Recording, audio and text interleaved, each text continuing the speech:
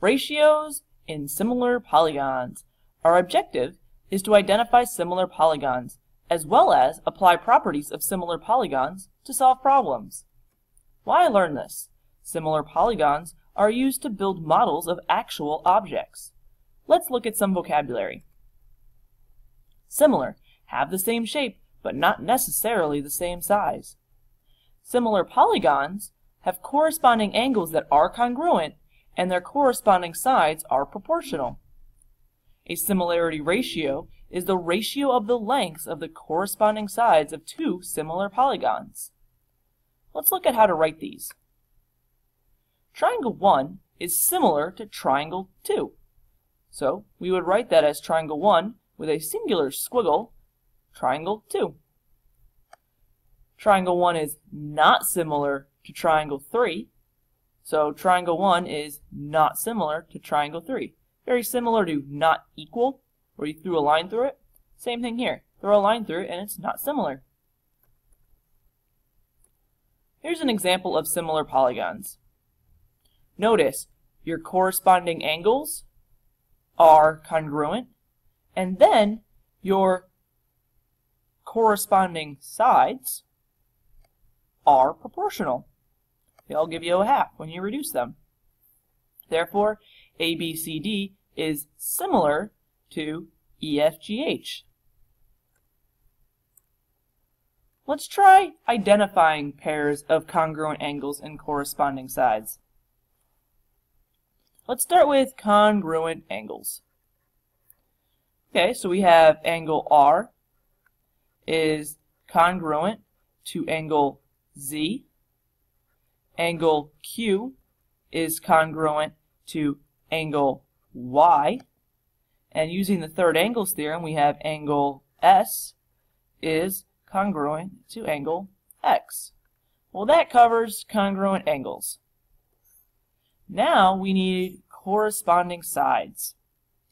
So we have XY over SQ equals 6 over 9, which reduces to 2/3.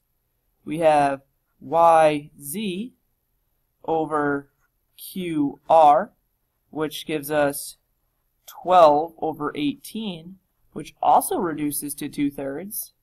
And our third side, we have XZ over SR equals 9 over 13.5, which gives us 2/3.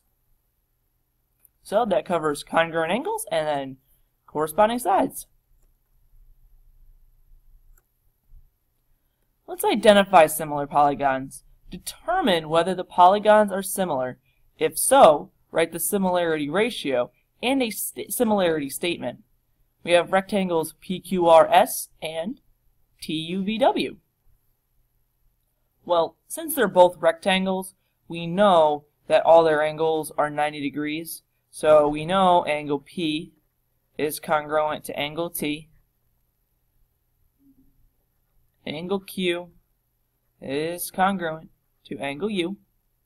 Angle R is congruent to angle V. And angle S is congruent to angle W.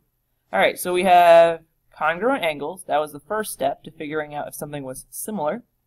The next piece was to see if the sides are proportional. So let's look at PQ over TU, which is 12 over 16, which gives us 3/4.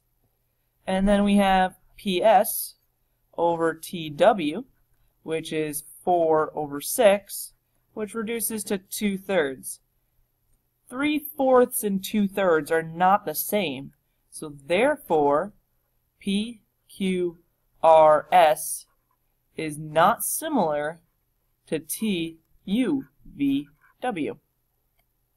Try this next one on your own, and then we will try it together.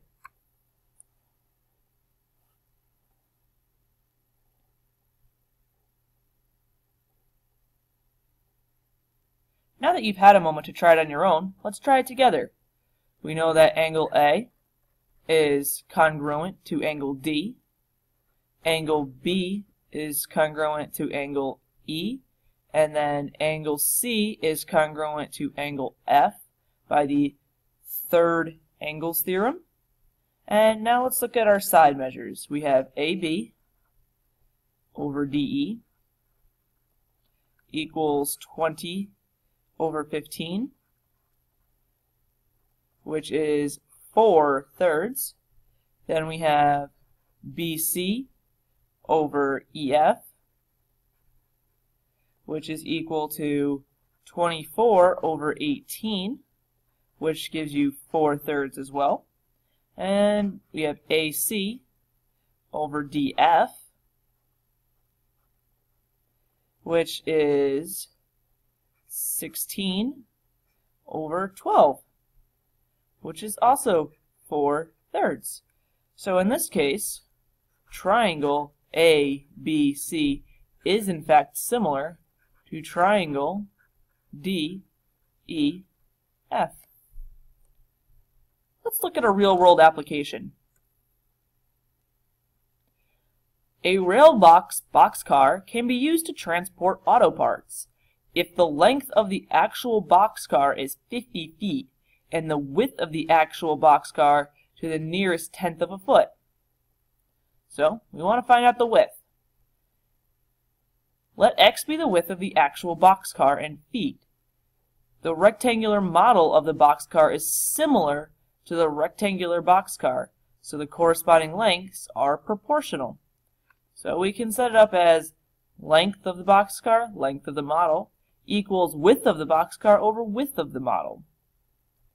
To do so, let's fill our stuff in. So we have 50 over 7 equals x over 2. And then we cross multiply, so we have 50 times 2, which is 100. And then we have 7 times x, which is simply 7x.